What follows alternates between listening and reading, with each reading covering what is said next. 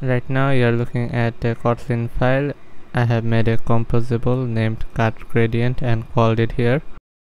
Inside the card gradient composable, you can see I took a row. Inside that there is a modifier. There is horizontal arrangement, vertical alignment, set with values to center the row. Inside the row I took the card. You can see the modifier parameter, and it was set with width, height, padding. You can see another parameter, background color, set with value color dot transparent. You can see shape parameter that has rounded corner shape with 20 dp as its parameter value. You see the elevation set as 7 dp. Inside the card I took a row. You can see modifier parameter.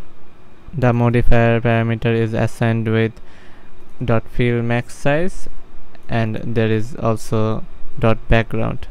Inside the background you can see brush being assigned with brush dot linear gradient, and inside there you can see colors parameter that is being assigned with a list of 2 colors. You see the horizontal arrangement and vertical alignment set with values to center the row. I made C1 and C2 color in the color.kt file.